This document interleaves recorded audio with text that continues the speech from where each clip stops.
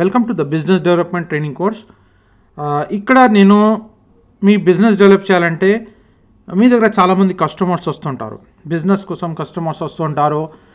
బిజినెస్లో మీ ప్రోడక్ట్స్ కొనడానికి లేదంటే మీతోని పార్ట్నర్షిప్ చేయడానికి చాలామంది వస్తుంటారు. అయితే ఇక్కడ మీరు ఏం చేయాలంటే మీ వాళ్ళ కస్టమర్ యొక్క ఇమోషనల్ నీడ్స్ ఏమున్నాయి దాని గురించి తెలుసుకోవాలి. అది ఎలా తెలుసుకుంటారంటే మీరు ఏం చేయాలంటే క్వశ్చన్స్ అడగాలి. రైట్ కైండ్ ఆఫ్ క్వశ్చన్స్ అడగాలి. అది చాలా ఇంపార్టెంట్. ఎందుకంటే మీరు క్వశ్చన్స్ అడిగితేనే వాళ్ళు దానికి సమాధానం చెప్తారు, మీకు అర్థమవుతుంది. దాన్ని బట్టి మీరు ఆ ప్రోడక్ట్స్ అండ్ సర్వీసెస్ వాళ్ళకి ఇవ్వగలుగుతారు.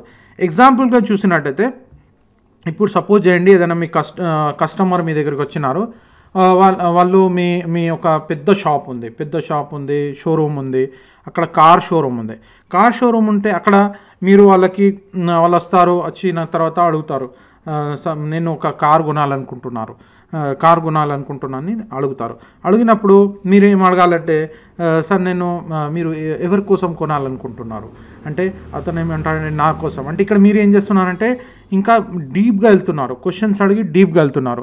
ఎవరి కోసం కావాలి అయితే మీ మిస్సెస్ కోసం కావాలా, మీకోసం కావాలా అయితే అతను నా మిస్సెస్ కోసం కావాలి. ఓకే రైట్ సార్, మీ మిస్సెస్కి కలర్ ఏది సూటబుల్ అవుతుంది, ఏ కలర్ మంచిగా ఉంటుంది అంటే ఆ కలర్ గురించి తెలుసుకోవాలి. ఆ కలర్ గురించి తెలుసుకున్న తర్వాత మీ మిస్సెస్కి చిన్న కార్ అంటే నచ్చుతుందా, పెద్ద కార్ అంటే నచ్చుతుందా, దాని గురించి తెలుసుకోవాలి. నెక్స్ట్ అన్నీ ఇవి ఇలా క్వశ్చన్ చేసుకుంటూ పోవాలి. క్వశ్చన్ చేసుకుంటూ పోతే ఏమవుతుందంటే కంప్లీట్ మీరు ఫిక్స్ చేస్తున్నారు. కస్టమర్కి కంప్లీట్గా ఇమోషనల్గా ఫిక్స్ చేస్తున్నారు.